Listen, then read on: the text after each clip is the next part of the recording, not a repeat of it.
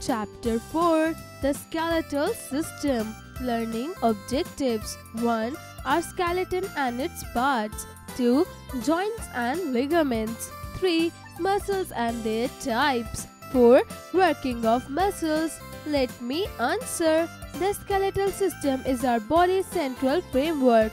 It consists of bones and connective tissue, including cartilage, tendons, and ligaments. What is the other name of the skeletal system? Parts of the skeleton: the skull, the vertebral column, the ribs, the limbs, the girdles. Our skeleton. We have 206 bones inside our body that are connected together to form a framework called skeleton. The bones of the skeleton are organized into a skeletal system. The skeleton has several important functions. It provides support and the basic shape of the body. Without skeleton, the body would be a shapeless heap of tissues. It protects the soft organs of the body. The skull protects the brain and the ribs protect the heart and lungs. Muscles are attached to the bones. Muscle and bones are work together to move the parts of the body.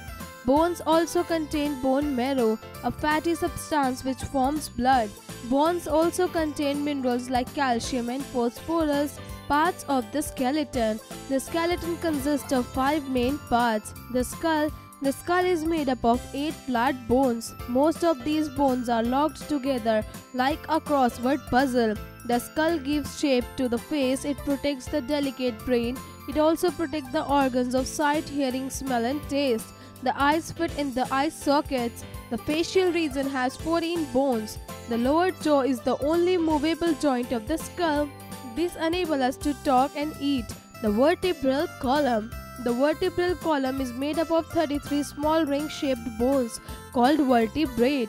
It runs from the base of the skull up the hip region. A type of tissue called cartilage is present between most of the vertebrae. It cushions the bone and acts as a shock absorber. The vertebral column encloses and protects the spinal cord. Out of 33 vertebrae, the first 7 are present in the neck region. The ribs. There are 12 pairs of ribs. They are all connected to the vertebral column at the back. 10 of these ribs pair are connected to the breastbone called the sternum. The sternum has a flat bone in the middle of the chest. The last 2 pairs of ribs form a kind of cage called the rib cage. This rib cage protects the heart and lung. The limbs, the arm, are also called forelimbs. Each forelimb has 3 bones. The upper arm has 1 bone called humerus. The lower arm has 2 bones called radius and ulna. The wrist and hands are made up of many small bones. The hind limbs are. The legs also have 3 bones. Each femur or the bone thigh is the longest bone in the body. The lower leg has 2 bones called tibia and fibula. The ankle and toes also have many small bones. The girdles, the forelimbs and the hind limbs are attached to the girdles. The forelimbs or arms are attached to the pectoral girdle. Each pectoral girdle consists of a shoulder blade and a collarbone. The hind limbs or the legs are attached to the pelvic girdles. The kidneys and the urinary bladder are protected by the pelvic girdle. Joints and ligaments. The most of bones are connected to other bones. The place where 2 bones join together is called a joint. Strong bands of tissues called ligaments hold the bones together in a joint. Ligaments are strong but they can let your bone move. Types of joints. There are 2 kinds of joints in our body. Immovable joints. These joints simply connect the bones. They do not allow the movement of bones. Movable joints. These joints allow full movement of bones. These are 4 types of movable joints: hinge joint, ball and socket joint, pivot joint, gliding joint. Hinge joint. A hinge joint allows bones to move in one direction only. Knees and elbow are formed of hinge joints. The movement of hinge joints is similar to the movement of a door that opens on its hinges. Where else in our body do you find hinge joints? Ball and socket joint. In this type of joint, one end of the bone is round like a ball. This round end fits into another bone which is like a socket. In almost all directions, this joint is found in our hips and shoulders. Pivot joint. The pivot joint is between the first and the second vertebrae of the backbone. The skull is connected to the first two vertebrae of the vertebral column with a pivot joint. It allows the rotating movement from side to side.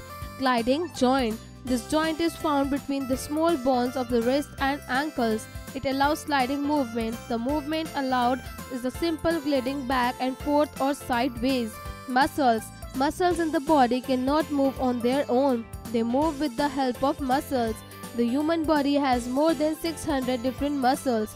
Most of them are attached to the bones with strong fibers called tendons. The tendons help the muscle in moving the bones.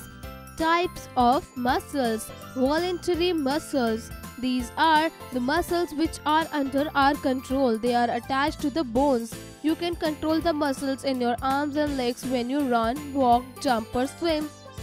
Involuntary muscles. These muscles are not under our control. They work without our thinking about them. Our stomach and heart have involuntary muscles. Types of muscle fibers. Muscles are made up of cells called muscle fibers. There are 3 types of muscle fibers.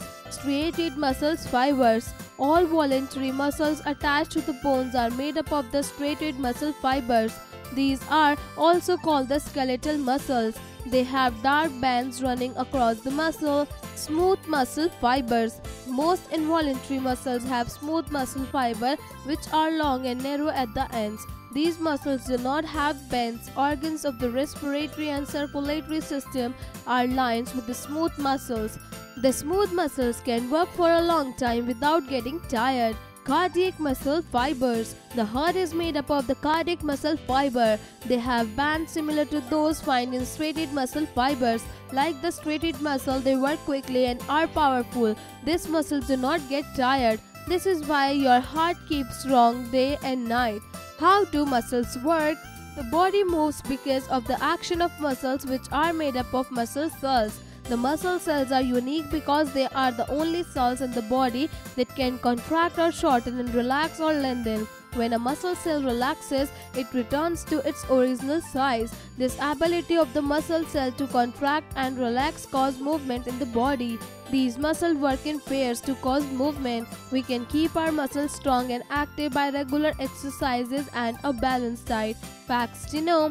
Your bones consist of 50% water and 50% solid matter. When you were born, you had over 300 bones. As you grew, some of these bones began to fuse together, and now you have 206 bones. Let's recall. 1. The skeletal system gives shape and support to the body. 2. The meeting point of two bones is called a joint. 3. The muscles attached to the bones make the movement of the bones possible. 4. Voluntary muscles are under our control, whereas involuntary muscles work on their own. Word power. Bone marrow, soft fatty substance found inside long bones. Pelvic girdle, an anatomical structure found in human. Pectoral girdle, the set of bones which connects the upper limb to the axial skeleton on each side. Socket, circular movement of the joint. Unique, being the only one of its kind. Train your brain. Cross curriculum connect. 1. Answer the following questions in short. A. Define the following in one line. 1. Manure. 2. Skeleton. 3. Joint. 4. Floating ribs. 5. Tendon. 4. 6. Skull. 2. Fill in the blanks. A. Bones are held together at a joint by a tissue called dash. B. A fatty substance dash is present inside certain bones. C. Ribs not joined to the breastbone are called dash ribs. D. The skull is made up of dash flat bones. E. Dash joints allow the rotating movement from side to side. 3. Answer the following questions. A. What are the functions of the skeletal system? B. Differentiate between voluntary and involuntary muscles. C. What is a joint? Explain different joints present in the body. D. Differentiate between ligament and tendon. E. Differentiate between 3 types of muscle fibers. 4. Tick the right and cross the wrong statements. A. The biggest bone in the body in thigh bone. B. The skeletal system gives shape and support to the body.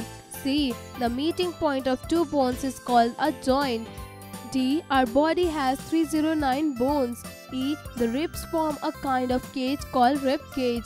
5. Multiple choice question. A. The hinge joint allow bones to move in dash 1. 1 direction, 2. 2 direction, 3. 3 directions, 4. 4 directions. B. The skull is made of bones dash 1.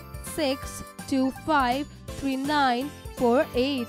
C. A soft fatty substance found inside long bones is called dash 1. White blood cells, 2. Pus, 3. Bone marrow, 4. None. D. The vertebrae contains how many bones? 124, 234, 233, 430. E. The skeleton consists of how many parts? 1, 4, 2, 5, 3, 6, 4, 3. 6. Give one word for each one of the following. A. Arm, legs and fingers have which type of muscles? B. Heart and stomach have which type of muscles? 7. Match the columns. Column A. Involuntary muscles. B. Total muscles. C. Movable joint. D. Adult body. E. Voluntary muscles. Column B. 1. 206 bones. 2. Under our control. 3. 600. 4. Not under our control. 5. Bleeding joint. Activity time.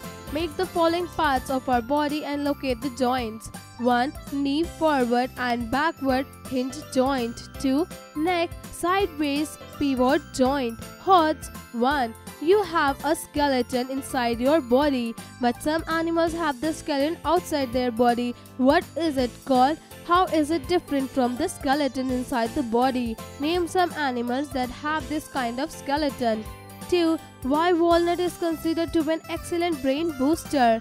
3. What would happen if your limbs have ball and socket joint?